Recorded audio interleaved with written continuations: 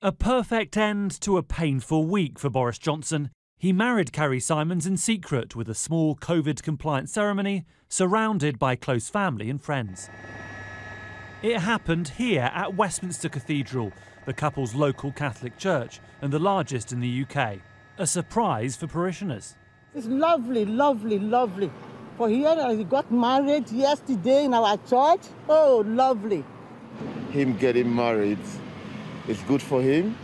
It settles him down. He's got someone to go home to every day. I just think might also be good for his temperament. Although he's been married twice before, neither of the PM's previous weddings were Catholic, meaning this one was allowed.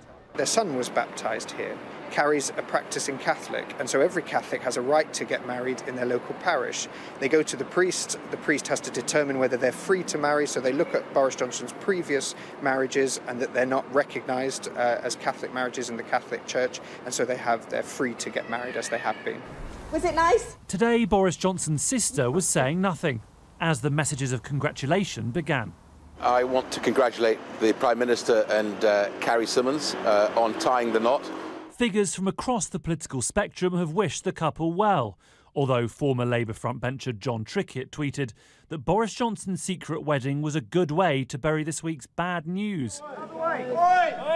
Before divorcing second wife Marina Wheeler, Boris Johnson started dating Carrie Symonds, a former Conservative press officer and special advisor.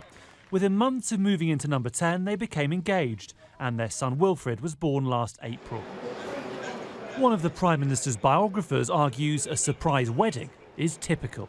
One of the features of Boris Johnson's unpredictable, unconventional life is he likes to surprise. He likes to take people by shock. That has been one of his great qualities. He would be delighted in surprising those who thought he would never marry Carrie Symonds. And in exactly the same way, he's going to surprise us more in the weeks and months ahead. The question is always whether the surprise is for the benefit of the country or not.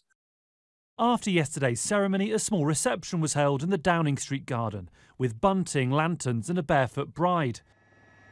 The open-sided marquee, a teepee and a ring of hay bales were still visible today.